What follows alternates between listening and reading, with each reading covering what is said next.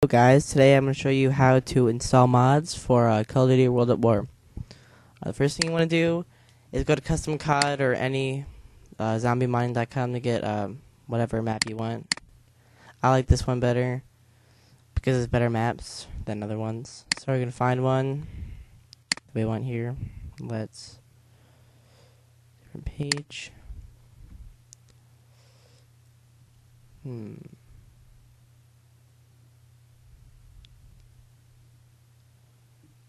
Let's find one that's good. Alright, warehouse. Alright, cool. Paints. Alright, we're going to download it. And we're going to wait for that to finish. But in the meantime, you have to have your Call of Duty World at War updated.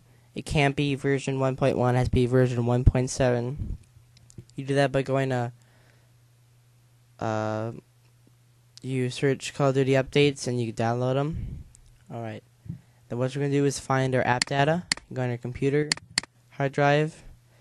You're going to find your name or users, then your name. And you want to type in app data after that. But I already have a shortcut right here. Local. And you're going to see all these numbers. And then Activision. You can click on that. Call of Duty World at War. And mods. You're going to find your mod folder. And then just drag it off here. And then once this is done, we're going to put this back in here. And I'm going to cut out till it's done. Alright, now our zombie map is finished downloading. We just drag it like this. Oh no, we have to, don't drag it yet.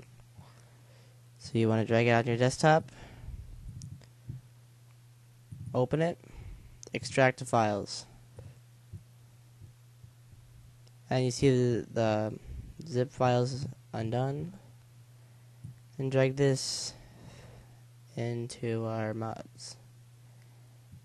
There we go. Now warehouse is in right there. And then once everything's done, you just delete this. Alright, then I'll meet you back in World at War. Alright, now then we go back to options and controls and turn on enable console right here. Go back and you want to find a mod, and I'm going to do a different one, and I'm going to launch it. Alright, after the mod has been launched, you want to go back and type in forgot to enable console. And you type in DEV map space Nazi underscore zombie, and whatever the map name is, an underscore after zombie. So box. And then the Activision should pop up.